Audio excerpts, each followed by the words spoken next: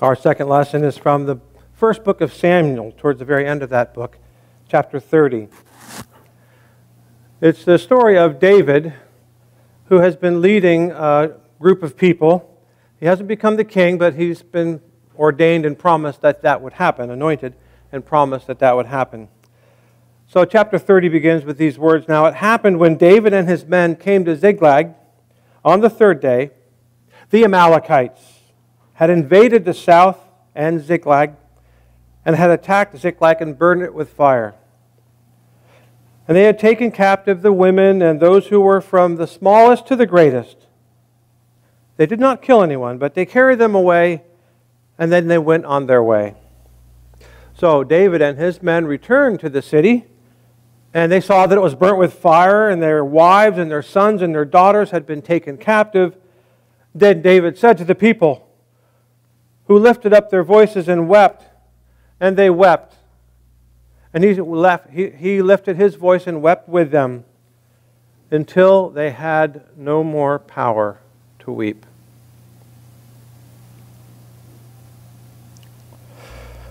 Now David was greatly distressed, and the people spoke of stoning him, because the soul of the people were so grieved, every one for their sons and their daughters and their wives. But David strengthened himself in the Lord his God. Amen.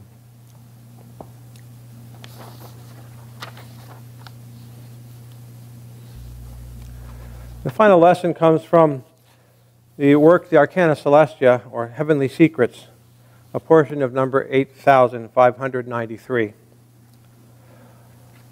And this is going back to the story in Exodus, not reference to the Samuel story. Amalek came and attacked the children of Israel. These words signify a falsity that comes from interior evils. This is evident from the signification of Amalek as being falsities of interior evil, which is explained later on in the passage. It is first to be told who and what they are who are in falsity from interior evil. Interior evils are those that hide inwardly concealed within a person, hidden in their will and therefore in their thoughts, no trace of which appears in their externals, as in their actions or their speech or their face. They who are in such evil study by every method and art to hide and hoard it under a semblance of what is honorable and just, and under the semblance of love to the neighbor. Yet still, they devise nothing else within themselves than how they can inflict evil. And so far as they can, they do inflict evil by means of others, taking care that it should not appear that it should be from themselves. They also color over everything that is evil itself, so that it may not seem like evil. The greatest delight of their life is to meditate such things and to attempt them in concealment. This is what is called interior evil. They who are in this evil do not attack the truths of faith, but the goods of faith, and they act by means of depraved affections, whereby they pervert good thoughts, and this in the manner almost incomprehensible. These infernal genii never attack a person openly, nor when the person is capable of vigorous resistance, but when it appears that the person is falling so as to yield, they then suddenly are at hand and push them into a complete fall. This too is represented by the fact that the Amalekites now fell upon the people of Israel also afterwards when the sons of Israel had set themselves in opposition to Jehovah. The Amalekites then attacked. Here end our lessons from the Word. Blessed are those who hear the Word of God and keep it. It says, and David strengthened himself in the Lord. The Amalekites, sneaky bandits An enemy that the children of Israel first encountered here in this story where they're leaving Egypt and they encounter these bandits throughout the stories of the Word, the early stories where they're settling in the Holy Land. The Amalekites, their name comes from the dwellers who are in the valley. Amalekites, as read in the Arcana, stand for a kind of evil in our own lives. Of course, all the landscape of the Holy Land, all the stories of the Word are of the landscape of our own minds and of the journey that we are taking from the kind of slavery represented by living in Egypt to the kind of life promised in the Holy Land. Sadly, and yet truly, life is a series of struggles, isn't it? With ourselves, with people around us as well. But really, our true victory comes from the Lord within the struggles that we experience with our own thoughts, our own feelings, our own sense of right and wrong, our own interactions and best behavior as we choose what to say and do as we are dealing with the people around us, the problems at hand. The Amalekites stand for that ability that evil spirits give us to take and twist good things and really slaughter what is vulnerable. It slaughters what's vulnerable within ourselves, but also with other people. And as I said in that passage from the Arcana, that rarely do what is represented by the Amalekites. When we're operating with that Amalekite spirit, rarely do we don't openly say anything bad or false or untrue, but we can inspire other people. This is especially true when it comes to gossip and bullying. Whenever we're talking about other people, we can so easily twist, say we're concerned about them, let's talk about it, to actually say things that don't support and hold up others, but actually allow them to be heavily influenced by the weight of the inference that we can make about what's going on in somebody else's life. The worst thing about the Amalekites, spiritually speaking, is that they speak to us in our own voice. How sneaky. How easily we're convinced when a thought pops into our head. We think, oh, well, I hadn't thought of that before. That seems like a good idea. It might have its problems, but yeah. Well, they might not like it, but yeah. The Amalekites talk to us, as I say, in their own voice. The battle that we're facing as a society, as a culture, the world, has some really close analogies to the battle with the Amalekites. We're facing an invisible enemy with fighting the disease, this pandemic, coronavirus. And it can wear on us and weaken our resolve. It can weaken our ability to stay positive. It can discourage us because we just want them to get better faster and more clearly. And within this kind of environment, it's not anything new. People will start saying, well, it's not that bad. People are just making up false numbers about how bad things are. Or, vaccines are being put out by people that want to do such evil. And we hear all kinds of ideas, and we have to process them all. We have to make the decision ourselves about what we will do ourselves to be as healthy as possible. When or if we'll get a vaccine ourselves, we have to make that choice.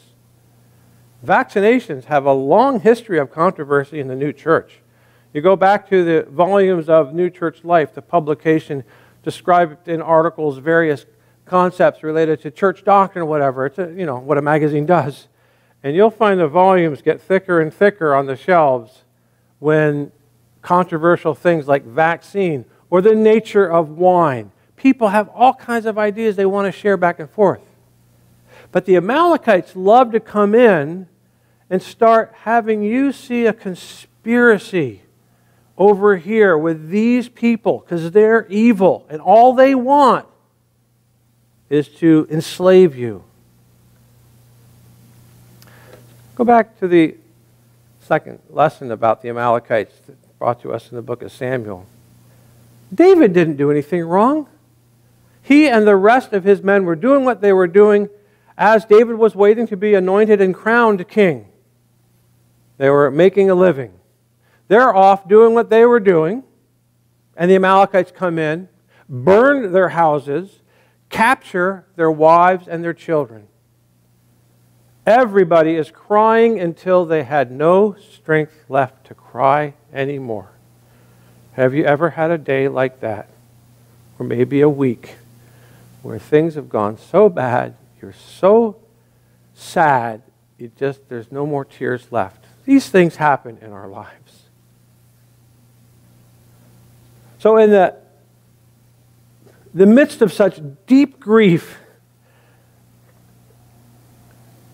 not only had they been attacked by the Amalekites externally, but here we see the attack of the Amalekites interiorly. It said they wanted to stone David. Must be his fault. He's our leader. He let this happen.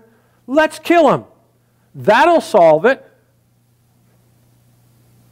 Now, does that sound like a familiar pattern? It's a very familiar pattern. It's so familiar that the Lord set up a whole ritual related to taking blame and putting it somewhere and then getting rid of it. It's called the ritual of the scapegoat. We use that phrase that, did you know it's out of the Word? That they would have a scapegoat. They'd have a goat and they would ritualistically place their problems and their sins upon this goat, send it out, and sacrifice it. Instead of killing a person. Much better idea. And that's why the sacrifices that were instituted among those people were of animals, not great, but better than killing people. Better than sacrificing your own children, which was one of the spiritual practices among the people that are called the worshipers of Moloch.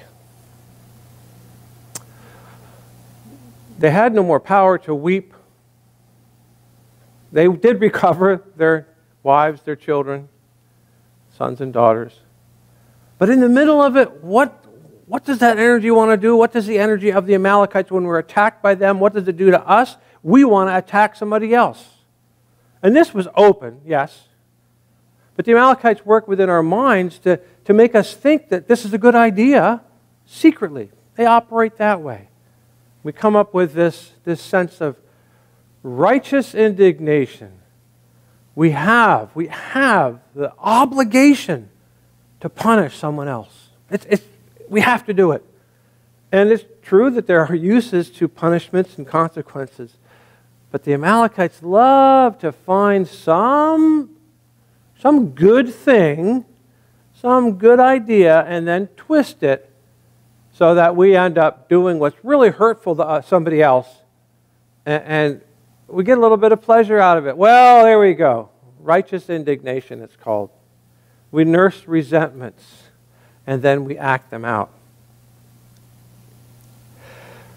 It said David strengthened himself in the Lord. As Moses did when he was constantly attacked by the children of Israel, things went wrong. Did you bring us out now to starve and die of thirst in the wilderness? That was one of many times the children of Israel complained to Moses, the beginning of the story of the Amalekites attacking. They wanted water. Moses took his rod, struck the rock, and water came out. But they're ready to stone Moses. They're ready to kill David. We're ready to find almost anything to throttle our leaders, because if it could get better, it's because they've been holding us back. If things go bad, it's because they led us into what's wrong. If there's a problem, it's probably because somebody else brought this upon us. Because the Lord doesn't operate that way, so it must be somebody else's fault.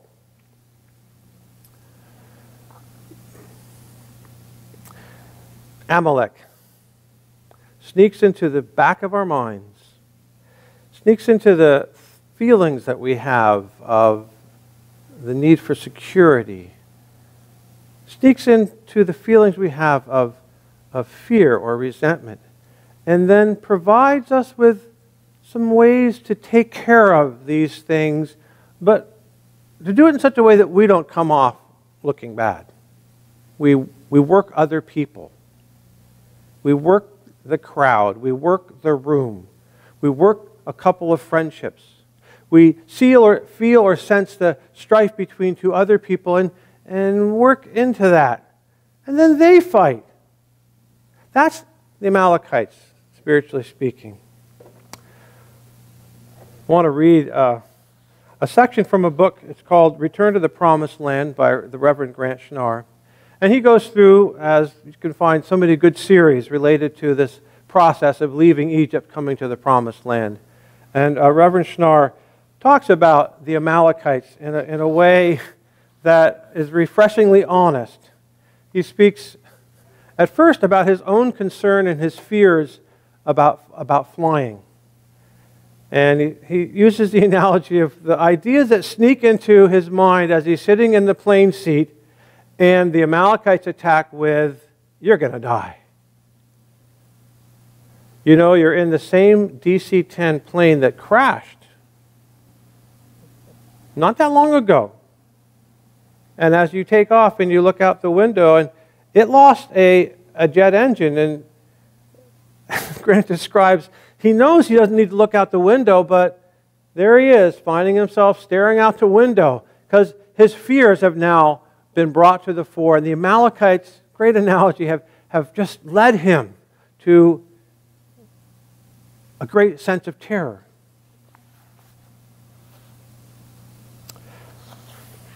I'd like to read a little section from page 106 and 107 of this book. Usually after we'd level off in the plane, I'd relax. Once, however, after leveling off, I heard a noise that sounded like a crack in the fuselage. Before the Amalekite could speak, I tightened my seatbelt. He's talking about like a cartoon character on his shoulder, the Amalekite. I tightened my seatbelt. I thought, well, even if a hole does blow open this plane, I'm safe because I have my seatbelt tightened. But that was before the accident over the Pacific, in which several passengers were sucked out of the hole in their chairs and all. The Amalekites reminded me of that story every time I heard a strange sound in the wall beside me. They told me whatever would work to bring up my fears. If they could, they'd have had me dashing in mid-flight up the corridor, cracking, knocking on the cockpit, screaming, "Open the door, I'm getting off the plane." And the Amalekites can even lead us to harm ourselves. They often show up when we suffer from guilt, for instance. They introduce themselves as very caring friends, but then gradually they twist their words and fill us with self-doubt and condemnation. They say, "Gee, I guess you feel pretty bad about what just happened there, don't you? Well, do you really think that you could help it? What you just did that hurt somebody? These things happen from time to time with most people, don't they?" Well, maybe they don't, the Amalekite says. Maybe you're different, the Amalekite tells you. I guess most people aren't capable of acting like such a monster as you are. You probably don't even feel like a human being, do you? You're lower than a human being, aren't you? You don't deserve anything, do you? You don't deserve to feel good or happy. You really don't deserve to live. In fact, why don't you just kill yourself? It would be one way to rid the world of people like you before they can do more damage. These Amalekites will continue as long as they can. In fact, if they can, they will take your very life. If not literally, then figuratively, making you more and more miserable and unable to cope with normal pressures. What a great description of entering into, with the great support, not positive but negative, support of what is represented by the Amalekites in the Word, as the heavenly doctrines describe, this secret interior evil that doesn't operate openly. These thoughts are coming to your own head, and they are in your own voice. So, final paragraph I'd like to read from page 108 of Return to the Promised Land. Destructive thoughts come into play in all phases of life. They are the little voices within, the cartoon devils on the shoulder, the Amalekites sneaking up at the back of the procession to take us and lead us astray. They are the voices of fear, anger, jealousy, contempt, self-pity, guilt, lust, greed. The Amalekites are the thoughts that show up when we are down, to bring us to the ground, to rob us of the good that we did possess, to kill our joy and delight, to leave us barren, wasted, and half dead. They will continue to ambush us every time we forget that they are present, unless we act immediately. We must stop these thoughts, confront them once and for all, and do battle against them. We must fight these Amalekites with what weapons we can find from the divine to work yet another miracle to help us be rid of these detestable malefactors. So, of course, in the literal sense of the story, the Amalekites are doing their destruction. Moses is the inspiration from the Lord, the law that comes by means of the Word, and Joshua is down in the valley fighting the people of the valley, and Joshua stands for these fighting truths that we have. The Lord gives us the fighting truths. And we're hopefully having them speak to us in our own voice as well. It's the support that we see up on the hill with Moses, and his hands are raised and he's being supported, but we feel it in our hearts as the Lord. And so often people can focus on the Lord and they think about the Lord's own sacrifices, and if the Lord could do it, we can do it.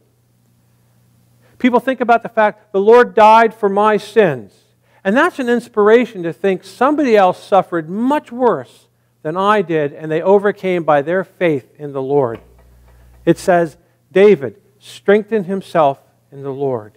When the Amalekites attack, we do have to turn and think, what do I know from the Lord's Word that can fight against this idea that I'm worthless, or this is so too hard for me to handle, or there's no reason to try to even be happy.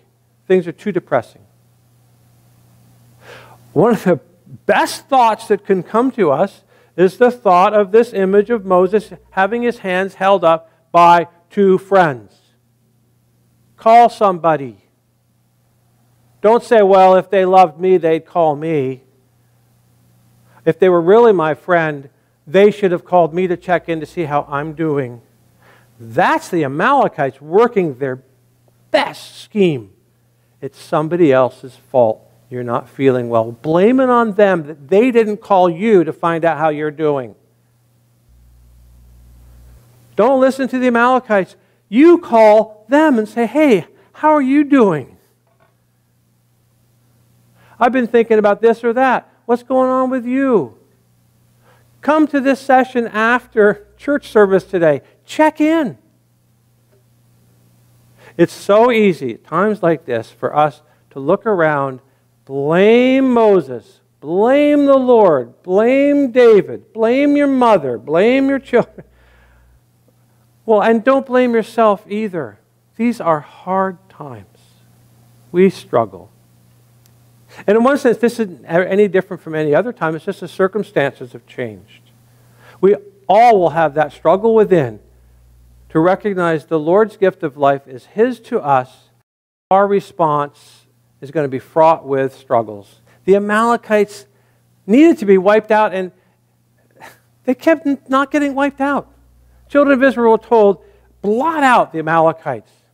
The first job, the first king got, Saul was told, the Amalekites are going to attack you. Take them, wipe them out, utterly blot them out from the existence of the earth. It sounds really harsh and cruel, but think of it spiritually first. We need to utterly block out or utterly destroy these little teeny thoughts as they come to develop in our minds. And Saul said, I think I'll keep the king and some of the best livestock. Yeah. The Lord probably doesn't know what he's talking about, because why waste all these? I can get a ransom for the king, and my people will be happy if I give them. Samuel came, very powerful story. Samuel said, what's this bleeding in my ears? What? You were told to utterly destroy the Amalekites. And instead he beheaded King Agag, the king of the Amalekites. And then those words are spoken. We often think about, to obey is better than to sacrifice. To hearken is much more valuable than thousands of rams. Obeying. The Amalekites love to sneak in, give you that feeling like you can kind of probably adapt the word to actually not say what's so difficult. Because who has to live such difficult things? No. You need to transfer some of the difficulty to somebody else. David strengthened himself in the Lord. We need to strengthen ourselves in the Lord. We need to rely upon the support we can receive. We need to take the steps to get support when we need it. Don't listen to the Amalekites saying, nobody else is doing this, calling other people. Why should you? No, when you need help, get help. Good thing Moses didn't say, get away from me. I can do this. I can handle this. His people would have lost. He needed support. It's good for us to say to our friends, I need to reach out to you. I need your support. It's good for us to say to our friends, I'd like to reach out to you to give you support. David strengthened himself in the Lord. We need to strengthen ourselves with the fighting truth that says the Lord's kingdom is a kingdom of useful service. I can be useful by talking to somebody else. I can be useful by actually letting somebody else talk to me. The Amalekites were utterly blotted out in the story, in the series within this section of the Old Testament. We ourselves have to work constantly to keep those thoughts at bay, to wipe them out as they first begin, especially depressing thoughts, and to get help, to think about the story of Moses, making sure he got support. He sat down. Sometimes you just got to take a seat and get help. Amen.